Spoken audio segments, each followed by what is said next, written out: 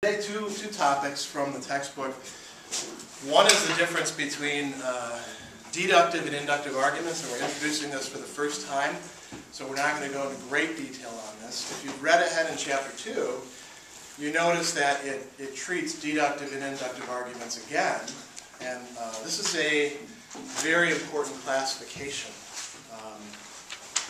There are other kinds of arguments, but for the purposes of this class, we just classify them in these two groups, deductive and inductive. And I'll talk about that in a moment. And then we have what we call indicator words, premise and conclusion indicator words. And you notice that your book gives you a partial listing of those. And we'll talk about how they work. Some of them you do have to be a little careful with, like the word because. Remember last class session, what else can because indicate besides an argument? Might be part of, starts with an E. Another kind of thing that's not an argument. I almost said exclamation. Explanation, yes. So because, you know, that one can be a little bit tricky. There's a few other ones that are a little bit tricky as well. We're going to go over those.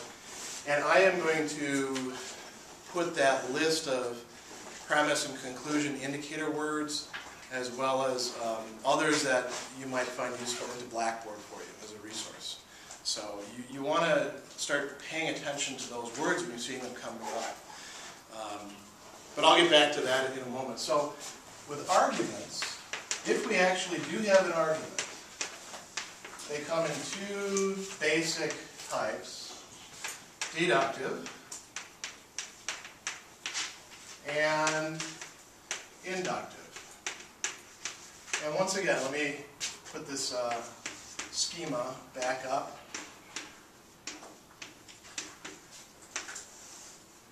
And actually, let's do a little bit of review. So, what does the argument consist of? There's one sort of building block of arguments.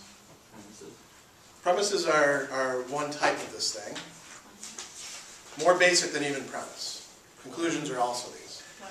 Claims, very good. So we have claims up on top, and we call those premises, right? And then we have a claim down on the bottom, and we call that the conclusion. And from now on in the class, I'm going to just use premises and conclusions. I'm not going to write claims each time, because now we've gone through this a number of times, so I assume that by now it's sticking in your head that these are claims. That means they have to be statements indicating that something or asserting something is the case or is not the case. So they can't be questions, they can't be commands, they can't be exclamations. Although remember, you can turn those into claims. Maybe I should actually make a practice exercise for turning questions and things into claims. Do you think you'd find that helpful if I did that? Okay, I'll see about doing that this weekend. Okay, so I said last time that this arrow here, we could also give that a name too. And in the theory of argumentation, that's usually called inference. Now, what determines whether an argument is deductive or inductive has to do with that arrow. How are the premises connected to the conclusion? The arrow, this is just sort of commonsensical, basic, everybody can sort of figure it out. Iconography, meaning graphs and things like that. The arrow means that this leads to this, right? The question is, how does it? Don't worry about whether it actually does at this point. People get hung up on that. We'll worry about how to tell whether the premises actually do lead to the conclusion. Today, what you want to carry forward, and into the chapter 2, where we're going to discuss this, is this question, just how strong is this arrow supposed to be for the person who's making the argument? If you have a deductive argument, what a deductive argument is saying is if the premises are true, that conclusion has to be true. It must be true. It's necessarily true. So once you grant those premises, the conclusion has to follow. An inductive argument doesn't say that. An inductive argument is a bit weaker. It says, if those premises are true, the conclusion is probably true, or is likely true, or has a good chance of being true. Let's think of some examples. Here's an old classic. Socrates is a man. All men are mortal. What do you think the conclusion is? What would you conclude from those two sentences? He's going to die.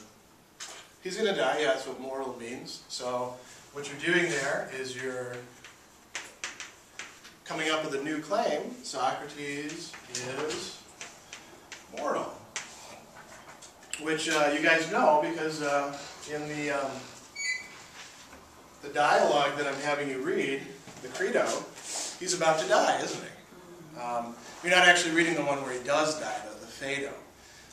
That one actually includes, this is sort of a side note, but you might find it interesting, that one actually includes the scene where he dies. He drinks the poison, and it's the kind that must be what we nowadays call a nerve agent. You know, it starts shutting your body down, and eventually you suffocate, or you have other things that happen. So Socrates is mortal. Now notice, these things are connected in such a way that if these premises are true, that's got to be true. It might not be the case that those premises are true. It could be Socrates is an angel, right? Or Socrates is a stone. We wouldn't say stones are mortal, because can stones die? I don't think so. This might not be true. Maybe not all men are mortal. Maybe there's some people who live forever. I don't know.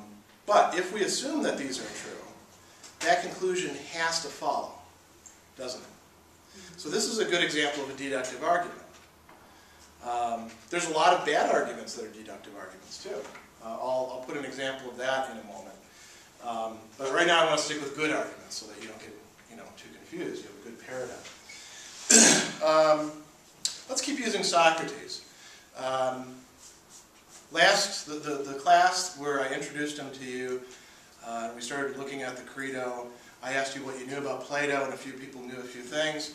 What do you know about this guy Socrates now? Just any sort of random fact. And then we'll make an argument out of it. Anything you remember.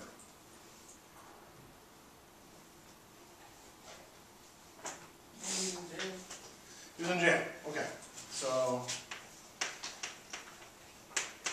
Socrates is in jail. Now, what's something you can say is probably the case about people in jail? Not necessarily the case, but... Okay, so, people in jail. Let's not use probably in this case. Let's use another word that we often substitute for it. Usually have broken the law. Therefore, what can we conclude here? Socrates broke the law. Yeah, and we could say it like that. Socrates broke the law. We could also add words like probably, most likely. But that's inductive, right? It is inductive, and the reason that it's inductive is because the connection between these premises and the conclusion is not absolute. It's likely, it's probable. Some people in prison or in jail didn't break the law, right? There are some innocent people in jail. Although the percentage, at least in our country, I can tell you from having worked in a maximum security prison for 6 years and talked with a lot of inmates, there's a lot of people who, when they're talking with reporters and judges and outside people, assert their innocence. And then when you talk to them one-to-one and you get to know them for a while, they say, oh yeah, I did it. And it's interesting, almost none of them believe that any of the other people in the prison with them were framed or in the wrong place at the wrong time. When it comes to the guy next to them, they don't believe his story, which is kind of funny. So Socrates is in jail. People in jail usually, not always, usually are guilty of some crime. Therefore, Socrates is guilty of some crime. You're not asserting that as if you absolutely are 100% sure, are you? If you've included that word likely.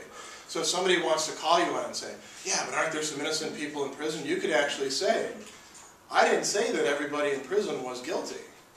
You could say, I was making an inductive argument. I was making an argument about probabilities.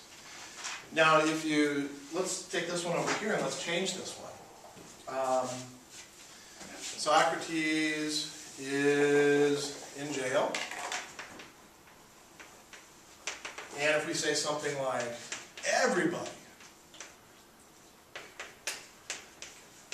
in jail is guilty, Socrates is guilty. Right? We have a deductive argument, because if these premises are true, that conclusion has to be true. It's not the case, though, is it, that these premises are both true? Socrates is in jail, that's true, right? And when you're reading the Credo, is everybody in jail guilty? And we can think of at least, several cases where somebody has been put in jail when they weren't guilty. I guess actually, if we want to be really technical about this, using our justice system, we would have to say Socrates is in prison, wouldn't we? Because he's sentenced already, and he's going to die. And we don't kill people in jails. People kill people in jails. But the state doesn't kill people in jails. We kill people in prisons. But question, if it's supposed to be true and we know it's not true, how can it still be a deductive argument? Because whether it's deductive or not... Assumption of truth? Yeah, remember, it's this thing right here that counts. Whether it's deductive or inductive.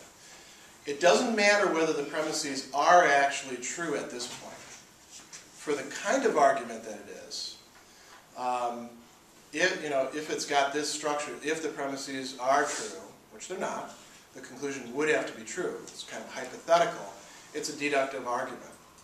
We can also have bad arguments for inductive. So as long as it's saying something is certain, it's a deductive argument. Yeah, so long as it's saying that,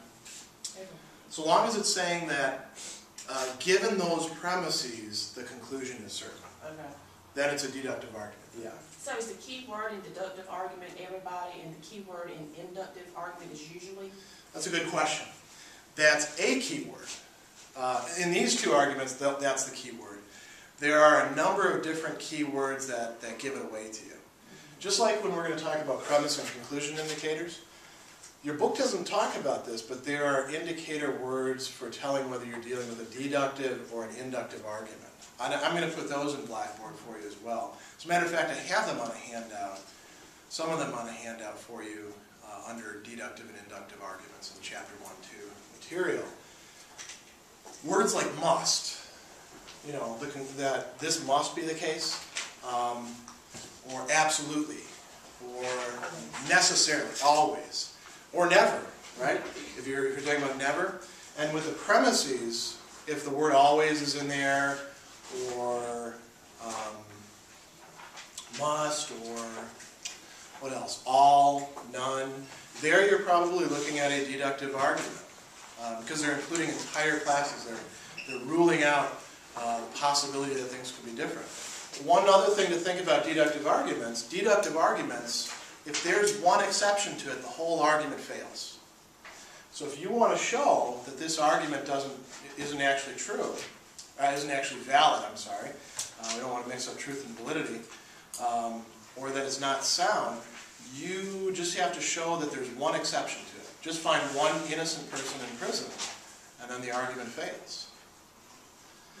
Now with an inductive argument, if somebody wants to point out exceptions, that's okay, so long as there are not too many exceptions. Let me give you an example of a bad inductive argument where the premises aren't actually true. Let's see. Who should we pick on now? Let's not use Socrates. Let's use somebody else. Who's been in the news lately? Anybody? What's that? The president? Okay, so Barack Obama. I'm going to abbreviate so that we don't take up too much blackboard. Let's see. Barack Obama. Well, he's president. He is president, and most presidents go mad with power. Therefore, Barack Obama is mad with power. Now, there have been a few presidents that have gone mad with power. You know, perhaps we could make a case. Richard Nixon, you know, he almost got himself impeached because he broke the law and then concealed breaking the law. And you know, if you actually look at the guy, he was pretty power hungry and pretty power drunk. Maybe there were a few others, but most don't fit that profile. So that would be a false premise, wouldn't it? So this is not a good argument. It's not an argument that fails because, you know, of the form of the argument. If these premises were actually true, that conclusion would probably be true. You know, think about other cases that you could compare it to. What's something you can say about most students that is true? Not come to class on time. Really? Most of them have a goal. What's that? They have a goal. Most students have a goal. Good. Yeah, and some students clearly don't. And those are often the ones that don't come to class on time, right? Having a goal and coming to class on time seem to be connected in some way. Oh, remember I've said several times that 8 o'clock classes, for some reason, tend to attract the kind of students who do better. I think there's something in the getting out of bed and getting yourself here on time and making sure that you're here that tends to separate 8 o'clock, students who do 8 o'clock classes from students who, say, are in afternoon classes. So most students who go to 8 o'clock classes are driven, goal-centered, and you are a student in an 8 o'clock class, you are probably goal-centered, you know, and driven. That's an inductive argument. Could be wrong, couldn't it? Could be that you're just showing up at the 8 o'clock class because your roommate who really cares about you is poking you with, you know, with a stick in the morning and saying, "Get out of bed," you know, and throwing you in the shower, you know, has your clothes laid out for you, your books laid out, and says, "Get over there," you know, and then hounds you until you actually get here. It could be that you know, that could happen, but that's not likely, is it? So that would be an inductive argument. You know, there can be exceptions. Let me give you a few other examples too. You can have a bad deductive argument where it's not just whether the premises are true or not. It's that the premises don't actually lead to the conclusion, but they're being presented as if they do lead to the conclusion. So let me take one from politics that comes up all the time. This is what we call the guilt by association trick. Who would you like to target? Any group you want.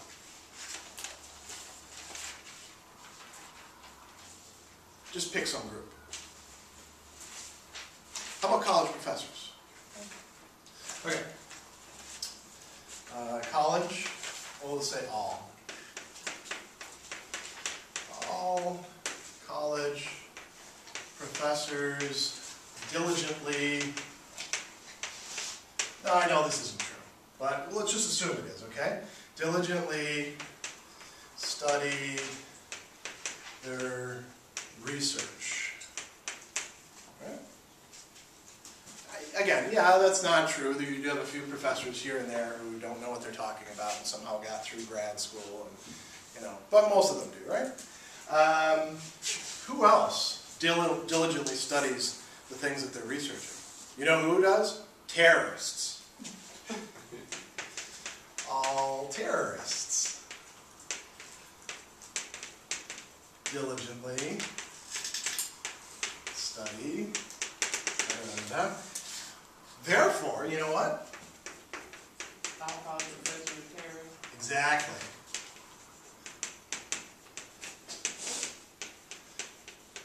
Now, this is being presented as if the premises do in fact lead to that conclusion.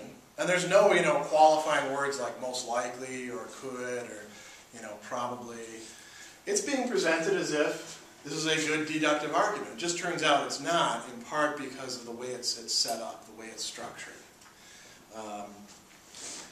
Just because two groups overlap or belong to another group doesn't mean that those two groups are identical. That's the problem with that one. But people make arguments like this all the time, don't they? You know, they do it often with individuals. So-and-so... Like stereotyping too. Yeah, stereotyping often involves deductive arguments. Well, let's do an example of that. In that case, it's usually, the stereotyping is usually drawing on false premises. So, for example, who do you want to pick on? Any group you want. Native American. Okay. We'll pick a guy, we'll call him, we'll call him Frank, because Frank is a nominee. I actually have a friend, Frank Teller, who I went to college with, grew up on the reservation, and we used to go and visit his place. Now he's got a really long, almost unpronounceable Native American name that I have a very hard time remembering. Nice guy. So, Menominees are Native Americans. Now, here we need the stereotype. What do you want to say about Native Americans? What's They're all it? alcoholics. Okay. And as a matter of fact, Frank is an alcoholic. He's a reformed alcoholic. He was the guy, when I was in college, that was the designated driver. Because he couldn't drink because he was an alcoholic. I don't know that it had anything to do with being Native American. He like I, was a veteran. And we both picked up some pretty nasty habits in the Army. Okay, so Native Americans. Native Americans, let's say all. All Native Americans are alcoholics. Therefore, Frank is an alcoholic. Did I spell it right? Yeah. That's one of those words that's easy to misspell, isn't it? Alcohol. Now, notice, actually, the conclusion is true in this case. But something went wrong along the way. Because these premises, in point of fact, don't actually lead to that conclusion. If you were to say this, you would in fact be correct, but you would not have had good reasons to think that you're correct. This is true. Frank is a Menominee. He's full-blood. Menominees are Native Americans. They're one of the dominant tribes in the state that I come from, Wisconsin. As a matter of fact, they're also a large Menominee population in Chicago. That's how my family got connected with them, because the French and the Menominee intermarried. All Native Americans are alcoholics.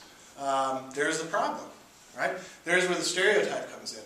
Now, if you have in your mind a whole bunch of things kicking around like this, all or most or all that, and you don't actually have good reason to have those beliefs, and we'll talk about why people form those sort of beliefs later on in the semester, then you are going to draw erroneous conclusions.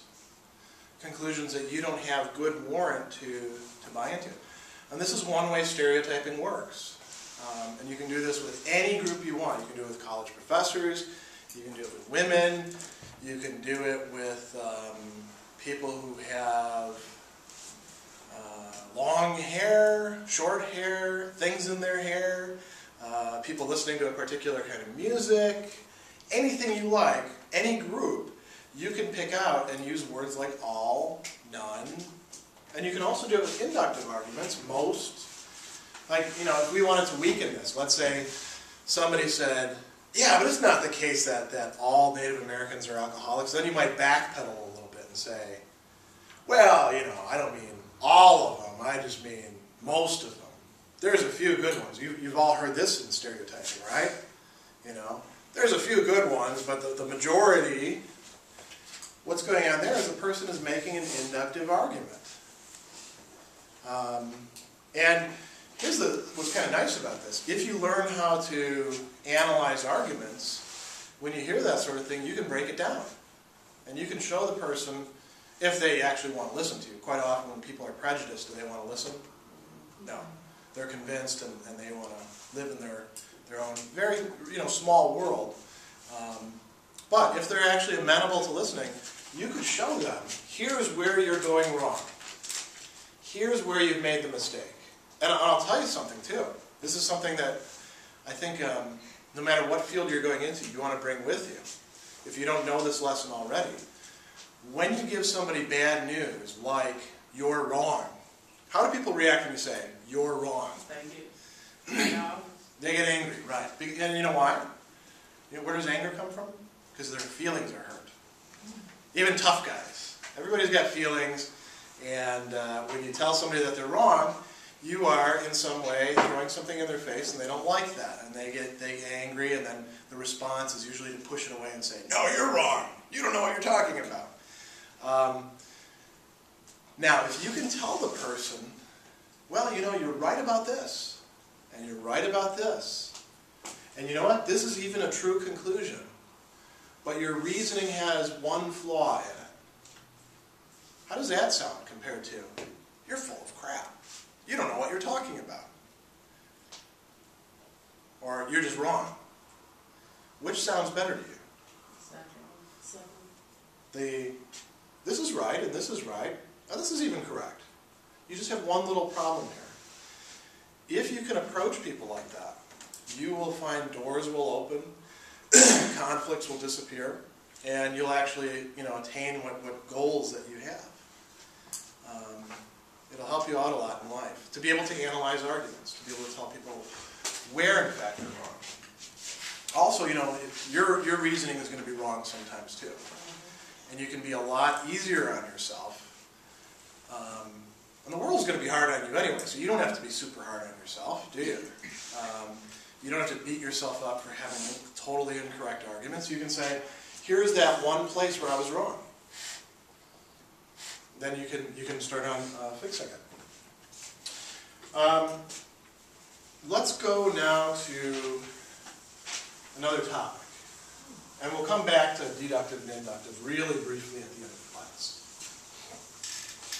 So, next topic is indicator words.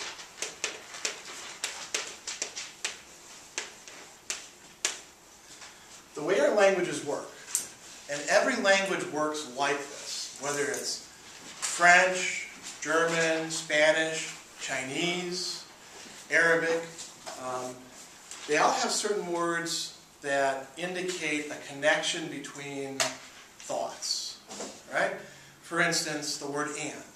What does and tell you? It's a bridge. It's right, it connects those together. Some of you who are old enough may remember that Schoolhouse Rock, conjunction, junction, what's your function? One of those songs that gets stuck in your head, and once you get it in your head, you can't get it out for a while. Well, what is the function? Hooking up words and phrases and paragraphs. See how quickly it comes back? There are certain conjunctions that we use to indicate the connections between premises and conclusions.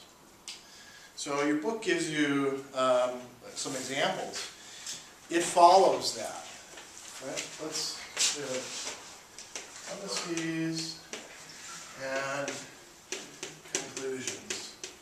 So if you say it follows that, what are you picking out? A conclusion or a premise? Or maybe both, neither? What are you picking out? Conclusion. Conclusion, right. So if you say it follows that, you're saying, look, this phrase, this sentence, this statement follows from the ones that I've just given you. So let's say we take the teachers and terrorists thing. You know, all FSU professors are diligent at their job. Terrorists are also diligent at their job. It follows that FSU professors are all terrorists. Bad argument, but you notice how that it follows that works. It connects things together. How about the word because? Is that a premise or a conclusion indicator? I would say a premise. Very good. We usually use because when we give the conclusion first, and then we say because.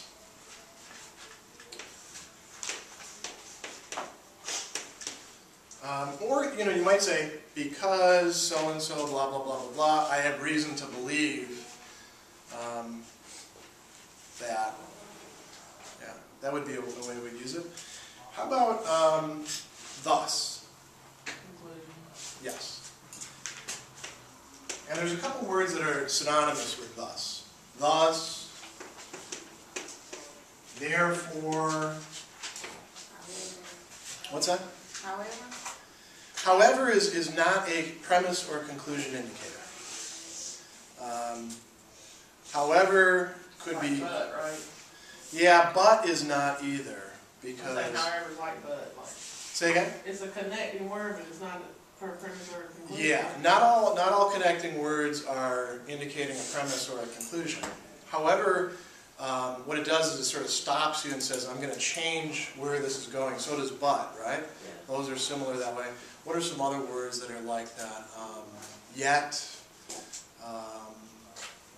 still. Those are not premise or conclusion indicator words because they're not actually picking out, here this is the supportive material, here's the point that What we're... about as if?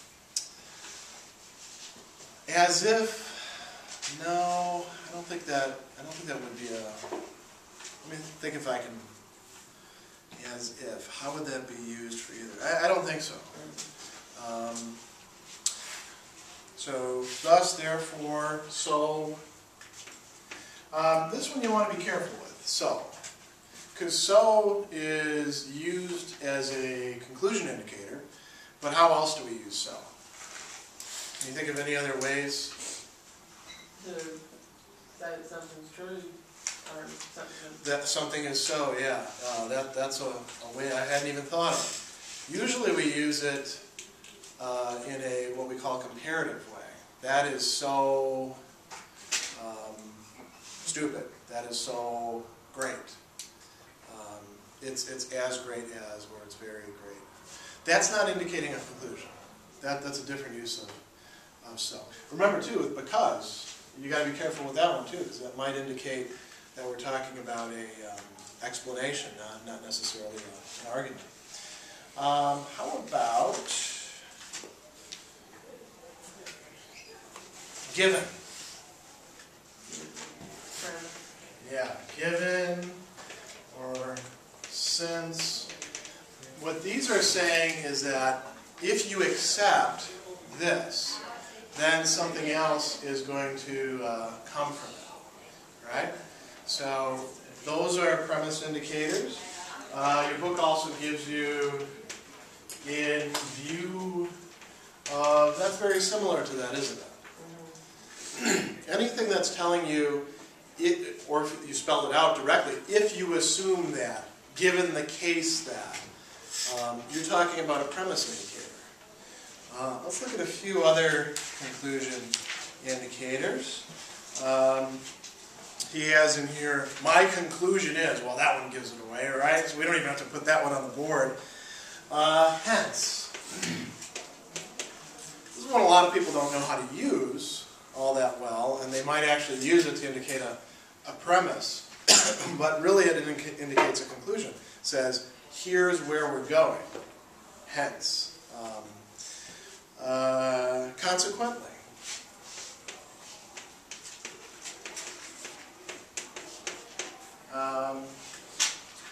Or this implies that.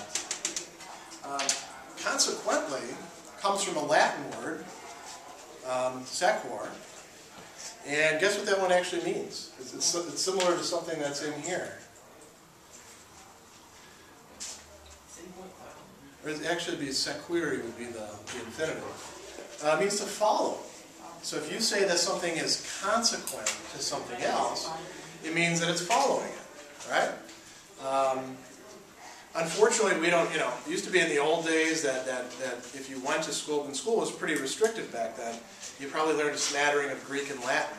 That really helps you out when you're learning English, knowing Greek and Latin. We don't do it anymore, unfortunately. But yeah, a lot of the meanings of our words, if you know the Greek Latin roots, you can figure out how they're connected with each other. Yes. Unfortunately, fall in. Unfortunately, it doesn't necessarily indicate a premise or a conclusion. I think you could actually use it for. You could use it for both of them, but it doesn't necessarily indicate that. Like you could say a number of premises. Well, let's take the stereotyping Native American one with poor Frank. Frank is a Menominee. Menominees are Native Americans. Native Americans tend to be alcoholics. Unfortunately, Frank is an alcoholic, right? What we're doing with that, we're not actually using it to indicate a premise. We're using it to indicate how we feel about it, or how we want the reader or the hearer to feel about it. Yeah, and I guess with stereotyping, this would be a way to sort of soften the stereotyping and in some ways make it a little bit more insidious, wouldn't it? You know how it might be used in terms of premises? You could say something like,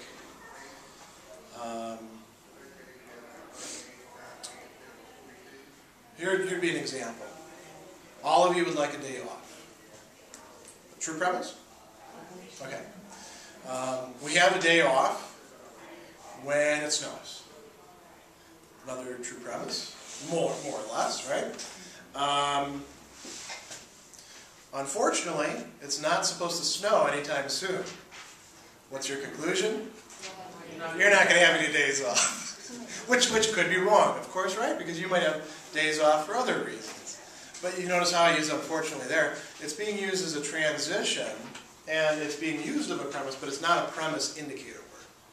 It's doing the same sort of thing that but, or what was the word that you used that I said was similar to but? However, right? It's doing the same sort of thing. It's slightly changing the direction of the argument. But it's not indicating premise or conclusion. Now, the one thing I want to say before we close, to come back to the first thing that we started talking about, deductive, inductive arguments. There aren't just indicator words for premises and conclusions. There are also indicator words for deductive and inductive arguments. If you have an argument and the conclusion says it therefore must be the case that you are dealing with a deductive argument, and that indicator word must is telling you that. If you see words in the conclusion like, well, it's probably the case, or it's likely the case, or this gives us fairly good reason to believe, those are indicator words that are telling you, I'm looking at an inductive argument. You won't always have indicator words. So sometimes you have to exercise common sense. You know, you have to be able to figure out on your own what is a premise and what's a conclusion. But these indicator words can be shortcuts for you. You know, and you want to use them well too in your own writing. I guess the last thing I'll say too is one caution. all of you know somebody who uses the English language and does not know what the words that they're saying mean, right? Who has a larger vocabulary than their comprehension of the vocabulary. All the stuff that I'm saying goes out the window with those people, because they may in fact use because to indicate a conclusion, right? And there's nothing you can do about that. They just don't understand the way the language and its logic works. So, I mean, you can correct them if you want. If you're responsible for them, I suppose you should. But otherwise, you know, this stuff you can't apply that. 99% of the people you come across, you will be able to apply this to their arguments. So have a good weekend, and I'll see all of you on Monday.